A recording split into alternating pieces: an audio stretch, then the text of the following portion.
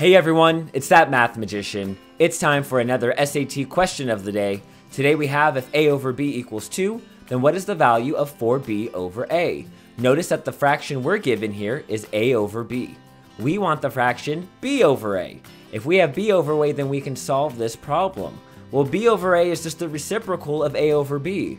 So to figure out what b over a equals, it's just the reciprocal of 2, which is 1/2. Now that I know this, I don't want just b over a, I need to multiply both sides by 4. By doing that, I'll end up with 4b over a equaling 4 times 1/2, which is just 4 over 2, which reduces to 2. This is why C is the correct answer for this problem. It's that math magician, and I'll see you on the next video.